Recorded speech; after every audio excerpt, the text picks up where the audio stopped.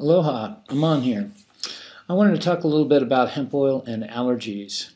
I had or have a friend in town here that has been suffering this past season from allergies, and I saw her suffering and asked her what was going on with her.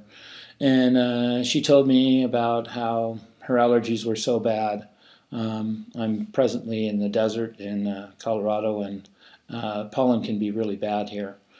And so I guess she wakes up with headaches and has really big problems all during the day with it. And so I said, well, let me give you some hemp oil and see. I don't know if I've never heard of it working with allergies, but it's worked with everything else. May as well try it. So I gave her some, and next thing you know, she said it took about 2 or 3 days until it totally sunk in, but every day was better and better. And I actually saw her yesterday. She's been on it for a couple months now, and I asked her how she was doing. She looked really great, and she said, "Oh, I'm doing fine." And I said, "Is the allergy season over with? Is there no pollen around?" She said, "Oh, no, there's still lots of pollen around. I just am not suffering." She said, the hemp oil has made it so that I have absolutely no problem at all with it."